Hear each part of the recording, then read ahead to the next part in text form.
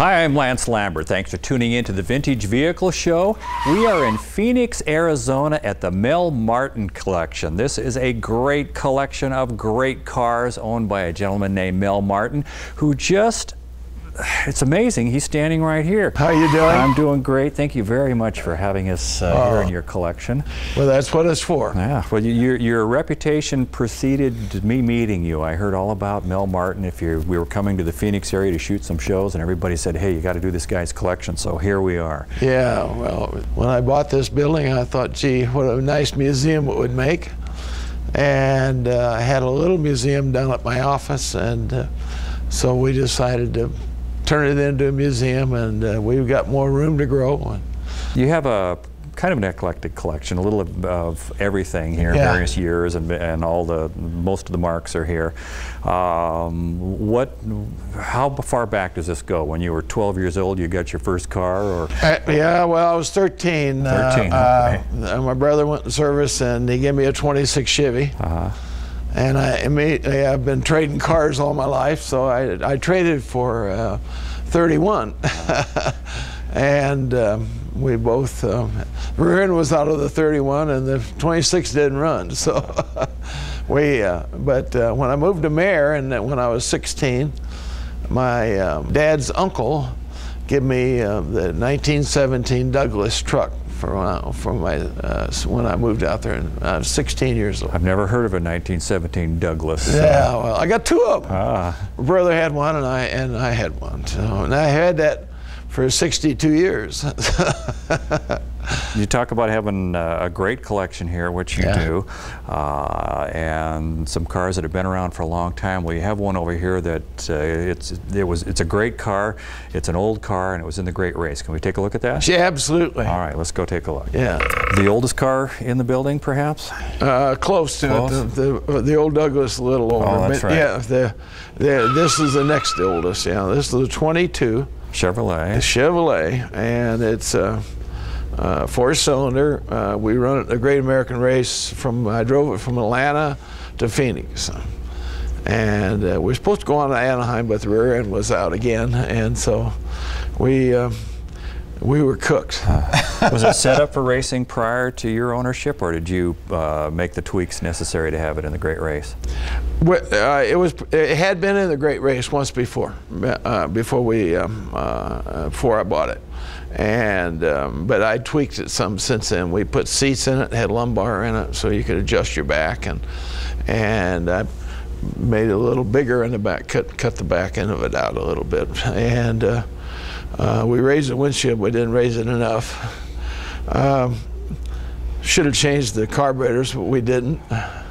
But it's a different car now than what it was when we were running the Great Race. But it's really fun to drive. Prepping something like this for the Great Race, can you hit 60 miles an hour with this, or are you? Oh yeah, no problem. Yeah. Oh yeah, the car run probably 70 or more. It's got a gear vendor overdrive in it, and now we got two carburetors on it and electronic ignition, and it runs down the road very well. The Great Race itself starts from one end of the country and goes to the other. They change the locations every year. Every year. Everything that I've seen on it and read on it looks like it's really a lot of fun, that you're probably pretty glad when it's over. What was your feeling? Yeah, it's 20 days, and you're very happy when it's over. I was. Normally you make 4 stops a day, and little cities on back roads, two-lane roads, and it's all a timed event. Sometimes you're running 15, sometimes you're running 45. Yeah, and it's not to get to the other side of the country. The first is to get to there when you're supposed to get there. Right? And they have an electronic way of timing that. Every once in a while, somebody will give me a bad time. They say, well, your show's called Vintage Vehicle, but you don't really have that many really vintage cars in. Well, this is for them. This is a 1917 Douglas, which I said I have never heard of. Tell us about this. This, we have two of them. Their truck come out of Kansas City, and a whole Onyx in Mare, and a little Onyx mine up there, and they got a Buda engine, standard. Buda is a manufacturer? Yeah, it's a manufacture engine. They did a lot of forklifts, and they furnished the engine for other companies. So the Douglas itself produced the truck, and it's got a balanced dump bit on it. So meaning that if you put a little more in the back than you do the front, and then when you get to where you want to, you pull the lever, it dumps. And then if you wanted to get it shut, you pull forward and slam the brakes on, and the bed comes forward. Whatever works. And that was a modern technique in 1917, I guess. But we use it in some parades. Great old truck, hard tires. Yeah, going down the road. Your kidney ache the next day, or? A little bit. I tell a story about it if you'd like to hear it. We had one of them. We used to belong to the JCs and the Junior Chamber of Commerce, and we had it up in Miami, in a little city outside of Phoenix, and cops woke me up in the middle of the night and said that somebody had stolen my Douglas and taken it up to Globe. I don't imagine there was some very exciting car chase on that. No. So they wanted me to come and get it, and so I took a friend, and there's really a mountain road from Globe down into Miami. It's got a big downhill. So we're going along in third to hold it back because it only got two-wheel brakes on the rear end, no brakes on the front. So we're running about 25 miles an hour, and the engine is screaming, and I'm thinking I'm going to blow the engine up, so I'm going to put it in high gear to keep from saving the engine and my baby here. And I got it in neutral, couldn't get it in any gear, and we went down through that hill. He was pulling on the emergency brake. I was standing on the brakes, and what I was trying to do, get close enough to the cop car so that I could run into him to slow me down. He was leading me. We had no lights. So we're going down this hill, and every time I get close to him, they'd speed up.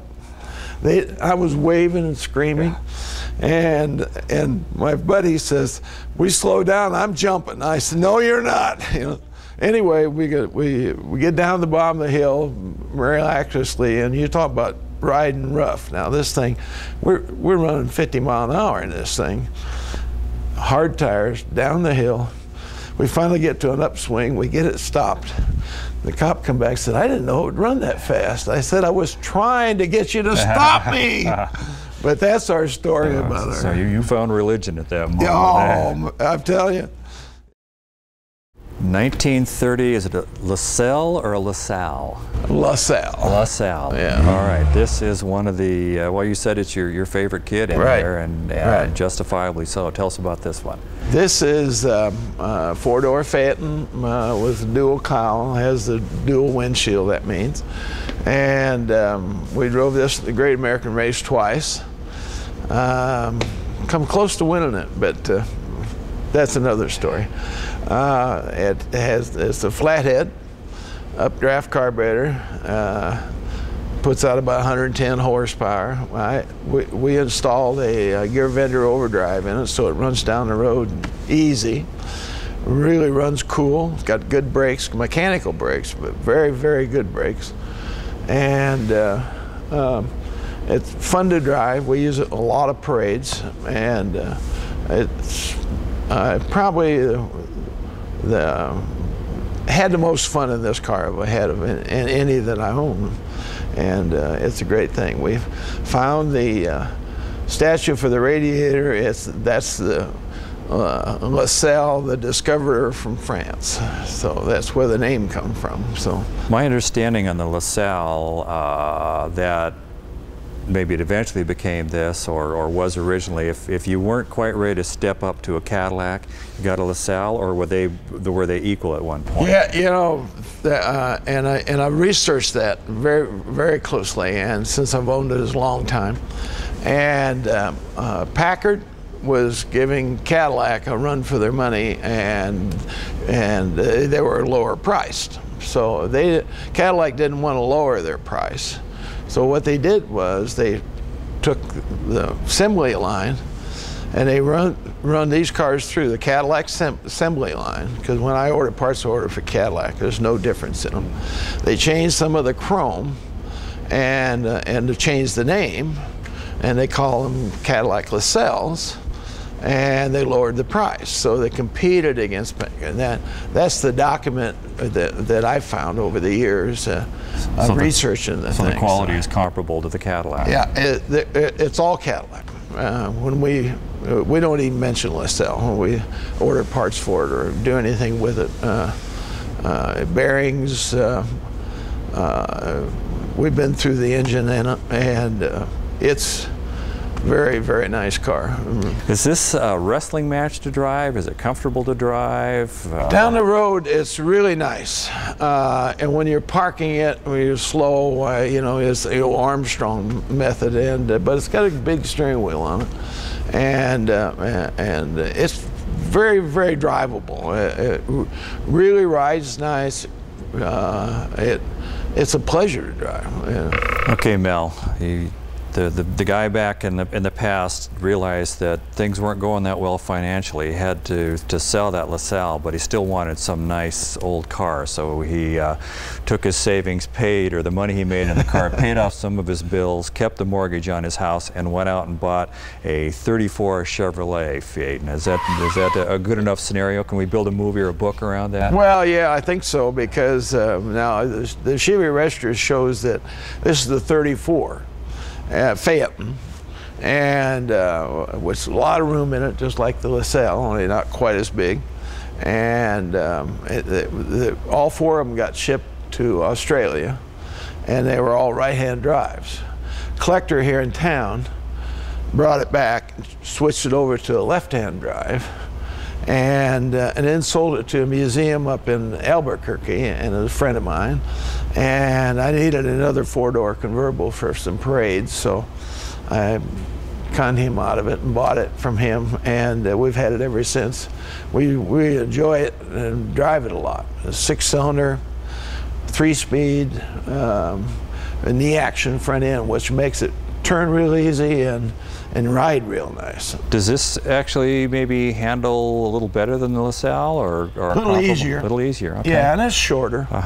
Yeah. Well, such an unusual car like this, then as you say, there were only four of them, but cars very similar to this.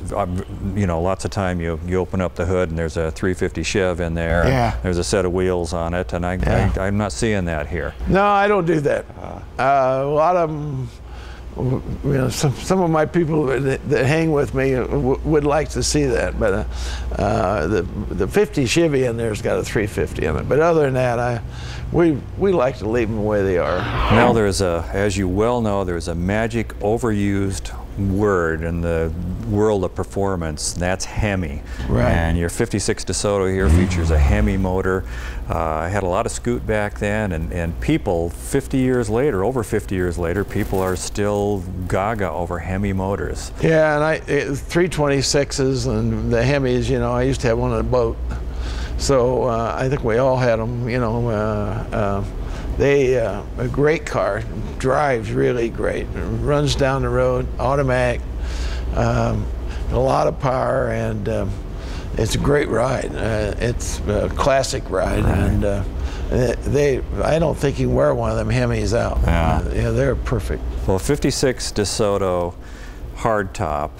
This is a Firedome model. This is, I would think, the term gentleman's hot rod comes into place. The guy that was driving this back then was not just your average family guy. Mom and pop. No, not to the store. Yeah. Tell us how this came into your collection and a little bit about it. I was at an auction, and it come up, and it didn't sell.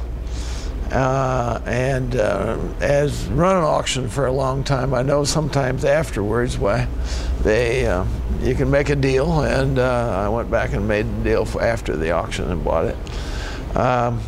Clean car, runs really nice, and that's the kind of thing I look for. And it's, as you can tell by my collection, I got a little bit of everything, and it's one of the better driving cars that we own. It's really a pleasure to drive. The thing that's kind of neat about this type of car, you can drive to Pebble Beach in it and the people are going to love it. You can drive to the Rat Rod show and the people are going to love it. You can go to the drive-in on Friday night. It just cuts through all layers of the car hobby. Yeah, and I think the Chrysler, when they come out with it, Hemingway, I was really, glad to see them bring it back in the later years because it's really an engine that should be around. And when you bring this to a car show, you got to open the hood. If you don't, why? I open the hood and the trunk because I have all kinds of documentation in the trunk about it, and so it's a great people pleaser.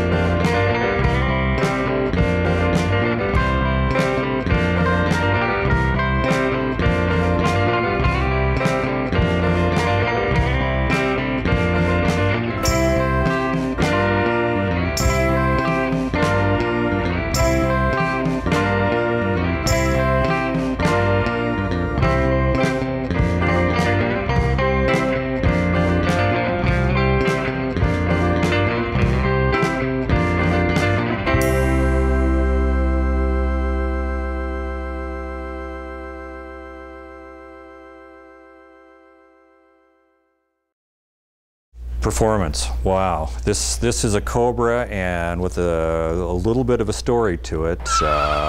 There's another page in the Cobra history. Why don't you share that with us? They found 40 frames, and they used the original bodies, and they put 427s in them like the big Cobras, and they made 40 of these. And I bought this, I don't know, 6-7 years ago, and it has 6 miles on it. And we don't drive it. We start it all the time, but we don't drive it. And it is really a horse to drive. What do they license them as far as the year of manufacture? 66. 66, okay. Yeah, because that's what the frames are. Yeah. I don't know if you've noticed, but some guy scribbled all over your dashboard. Yeah, I noticed that. Yeah. Some guy named Carroll. Yeah.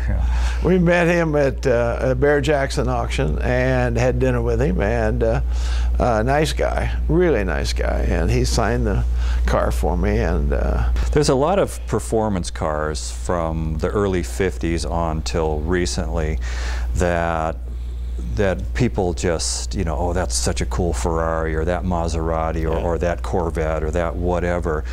Why do you think Cobras have attained the pedestal, the enormously high pedestal that Cobras are on. Why do you think that happened? What is it? I think it's Carroll, and his, you know, he set out to beat Corvettes, and he did, and that mystique is still there, and he's a character himself. Yeah, Carroll Shelby. And got a whale of a heart. I mean, you know, he's just nice guy. Looks like a Corvette, says Lister on the side of it. What's going on here? In 1992, General Motors authorized Lister to create a concept car, three concept cars. They give them 3 new Corvettes, 92 Corvettes, and said they wanted them for the SEMA show in '93. They milled 3 of them, they wrecked 1. So there's 1 other around, I don't know where it's at. And the Lister people, as you can tell, looks like a Ferrari from the front. And now this is 1992-93, and if you look at the rear bumper, is what they come out with in '04 on their Vets. So they had that for a 10-year period. Why they didn't use it before, I don't know, but they did. They changed the suspension in them, put bigger brakes on them. They put a blower on it. It's a supercharged engine that produces 600 horsepower. Wow. They changed the transmission in it, and modernized, you know, so it really like a '07, '08, or even the '09 now. But they've had that design for all them years. Well, it looks like a Corvette. If I saw it coming down the street, I'd go, that's a, wait a minute. Yeah. But the front's different. The doors, I was thinking well, maybe just the midsection was all Corvette, but they're different. Yeah. The back end looks the most Corvette-ish, yeah. with the taillights area like you mentioned. But you said they made how many of these? 3. 3 of them. And 1 ended up here, 1 got wrecked. Where's the other one? We don't know. Don't know? I haven't any idea. I'm sure it's in a museum or somebody's garage that knows what they got. Now with this particular car, we've had it in a couple Corvette shows, but and it won best of the show. But we don't drive it a lot. To me, it's such a rare car, you know, and I'm crazy about that kind of thing. You know, there's a few off. You know, the Corvette next to us got 15 miles off. Wow. And it's a pace car, you know, but everybody thought they were going to go way up in value, and they didn't. But a car like this will definitely, you know, yeah. Yeah, in fact, this one I would think you'd be a little concerned to even drive it because it's such a rare car. Yeah, we drove it, yeah. Speaking of driving, lots of times when I do the show, my host is gracious enough to let me drive one of their vehicles. You have something here that, believe me, it's just incredibly exotic and stylish, and I've never driven one in my life. Can we? Absolutely. Right, you can drive any one you want.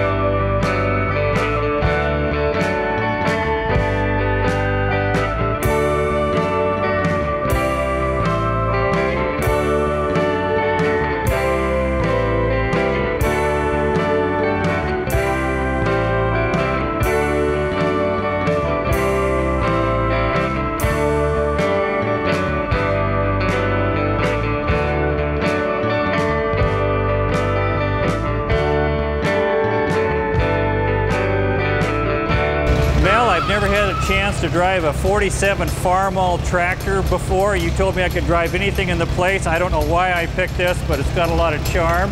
As you have, sir. Thank you, Mel, very much for allowing us. You come back anytime. Okay, well, the hospitality in Arizona has been amazing, so I think we're coming back soon. Good, I hope so. All right, well, I think it's going to be a slow trip home, but let's see what I can do here. Have fun. All right, thanks, Mel.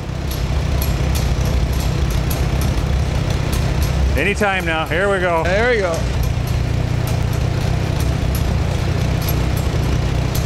I'll be home soon.